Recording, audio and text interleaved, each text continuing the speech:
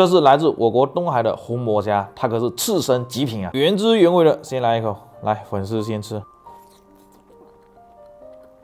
哇，好吃啊，绝子啊！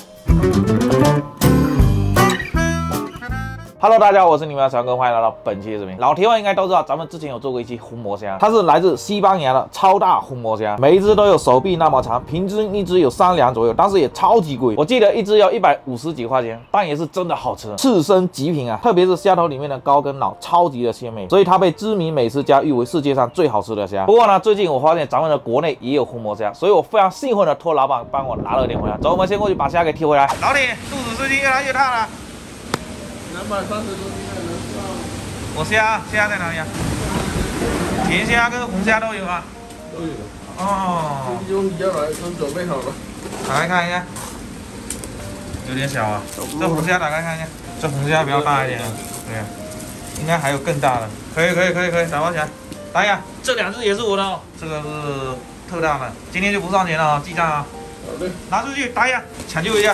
OK， 虾已经拿回来了，但是呢，我今天不仅仅拿了这个红魔虾，还拿了一盒甜虾。这个甜虾呢，我们之前有做过一期视频，就是这个喷火湾甜虾。但是卖虾给我的朋友说，这个甜虾呢是产自东海，所以呢，我以为是北国赤虾。后面呢，经过专业人士的指点，他说这个并不是北国赤虾，它的中文正式名叫背刺亿万虾，拉丁水名巴拉巴拉巴拉，又名极缩虾、极缩海老，属于长颌虾科亿万虾属。主要特点就是它的背部有一根明显的倒刺，因此而得名。刺身就不用说了，非常好吃。 外甥你一个人干了一大盘，如果还没有看过的小伙伴可以去考个股啊，这里我就不多介绍了，记得一键3连支持一下。接下来的重点呢，就来说一下这个红魔虾和这3只虾。这个红魔虾呢，我拿了一部分出来，剩下又全部冻起来了，不然解冻完没吃完又冻起来，品质就会差很多。这些呢，就是来自我国东海的红魔虾，它的中文正式名叫拟须虾，拉丁水名噼里啪啦，属于须虾科拟须虾属，别名叶状拟须虾，俗名胭脂虾、悔红虾、红魔虾。它主要分布于地中海中部，我国呢东海有少量的分布。 生活于水深130到2000米的泥沙质海里，在600米左右分布是最多的，是名副其实的深水虾。那这2只呢，就我们之前做过的西班牙红魔虾。但是呢，今天这2只虾它不是来自西班牙，同样也是在我国东海捕捞的，只是产量非常的稀少。它的主要产量是在西班牙伊比利亚半岛附近，生活于水深500到2000米的泥沙质海底。中文正式名叫长带式须虾，拉丁水名叽叽喳喳。它也是属于须虾科，但属于似须虾属。和这个拟须虾呢是同科不同属，而且它的体型巨大，最大可超过30厘米。它们的共同点就是外壳柔软，颜色深红。不过似须虾的颜色会更深一点，呈酒红色，身体扁平，部足呢较为发达。最明显的区别就额角上的那个齿，长带式须虾的齿较少，而拟须虾的齿较多。虽然说差距不大，但是有对比还是能很明显的看出差别的。今天正好来对比一下这2种红魔虾的口感跟味道，看看差距大不大。我们现在要马上来试一下这个长带式虾的刺身了，摆盘都已经来不及了，因为这个虾变质非常的快。头给它拧下来，这个虾头不要扔了。哇，这里面好多虾膏，等一下拿来煎，非常的鲜美。壳给剥了，我去，这个红魔虾好像已经不能刺身了哎。你看这个肉泡白了，这个已经不能刺身了呀，已经变质掉了呀。正常新鲜的虾活的时候，它是那种晶莹剔透的；如果是那种冰冻的，它鲜度稍微差一点点，但也是这种带有点透明的羊脂白。而这个你看一下，它已经变成没有任何透明度的苍白色了，没有任何的活力。 不过还没有变味，这个熟了吃还是可以的。算了，这个就不要了。那剩下这只，等一下我们拿来煎哦。把这个虾给它放到冰水里面清洗一下，然后给它摆个冰盘哦，然后把这个虾给它摆上来，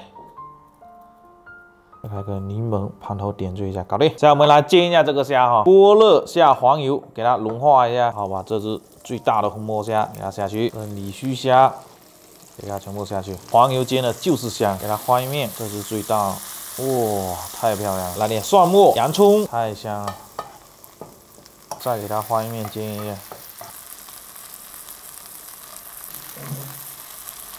配一点点白葡萄酒，哦，可以出锅了。这个色香味俱全啊，然后给它稍微的点缀一下。OK， 这是大的，也给它摆一下。哎呀，搞定，就这样子，简简单单的就可以了。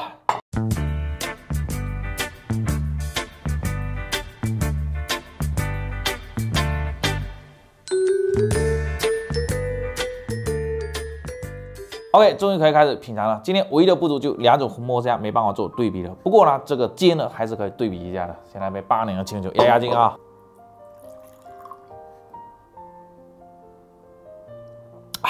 我们先从这个刺身开始品尝啊，先给你们剥一只这个刺身啊，我先给它拧下来，这个头千万不要丢了啊，放在这里，等一下可以煎一下来煮面。这边是它虾线，好长啊，先把它拽出来，壳给它剥一下，这冰冻过的虾壳非常的好剥。OK， 来，粉丝先吃。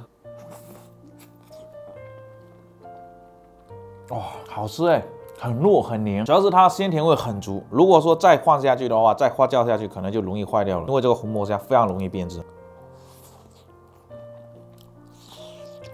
哇，这只的鲜度就更好一点，黏糯中带有点爽脆的口感，我非常喜欢这个口感。哦，好吃，沾一点3葵刺身酱油试一下。哇，蘸一下巨好吃啊！说实话哦，我都不知道今天这个红魔虾好吃呢，还是西班牙红魔虾好吃，我都忘记了之前是什么味道了。还是沾点酱吃得爽，味道更丰富，鲜甜味更足。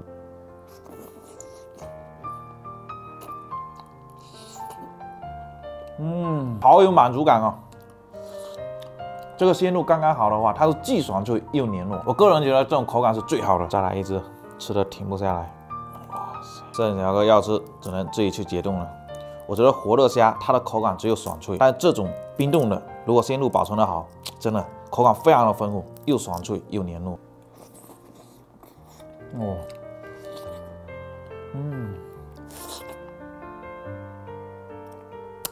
接下来试一下这个煎的哈，先从这只刺须虾开始啊！天哪，这好大，这一只干进去就饱了。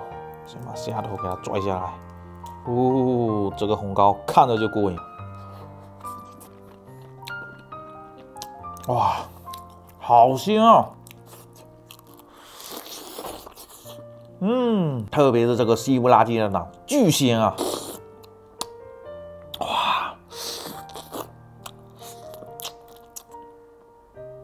哇，这个真的绝了，非常的鲜甜。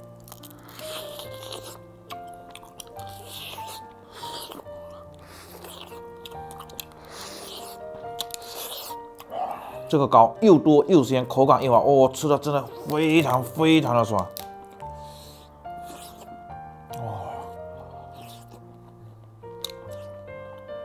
这个虾只要吃它的脑跟膏就值了。你看哦，这个膏到尾巴了还有这么多，哇，好香啊！而且也很甜，甜味很足，煎香甜。哇，接下来就试一下这个哦。哇，这个我们本地的红魔虾哦，这个虾小头里面的膏就没有那么多了，看着就没有那么过瘾。哇，也好吃哎，就没有那么多，吃的那么爽，也是非常的鲜甜。哇，好鲜啊！就是量太少了一点，味道也不输给刺须虾。试一下这个肉哈，也好吃，味道口感都差不多。哇，但有一说一啊，那么大吃完再吃这个小的，很不过瘾哎。差太多了。这个虾头差的实在太多了。肉好甜啊，鲜甜味也很足，但我觉得这个虾肉应该要拿来做刺身，然后这个虾头呢要拿来煎一下，才能把它这个膏的香味给激发出来。那么接下来做个总结哈，我觉得今天这两种红魔虾，它身上的肉拿来做刺身的话，味道口感都差不了太多，包括这个煎呢，味道口感也差不了太多。主要的差距就在它虾头，那个虾头哇，西班牙红魔虾虾头真的太上头了，一口下去那个鲜味啊直冲脑门，而且它的那个虾头还特别的大，里面装的满满的都是那种非常有用的那种虾脑跟虾膏，不是那种猪脑啊，特别的鲜。当然，如果你只想吃刺身的话，那这个女须虾就已经非常的完美，非常的好吃。OK， 那我们这期的视频就做到，记得点赞关注，我们下一期再见，拜拜。这个虾头煎的完不完美？配一点8年的青红酒，哇，香味无比啊！加水，再煎一个鸡蛋，来倒过来，面搞进去，搞进去，可以了，煮开就可以吃了，看看有没有水。来，装！哇，怎么样？鲜吧？太棒了！哇！再嘬一口进去，就升天了。哇！不知道为什么，就是调了一点点这个底味，煮出来的泡面就特别的好吃。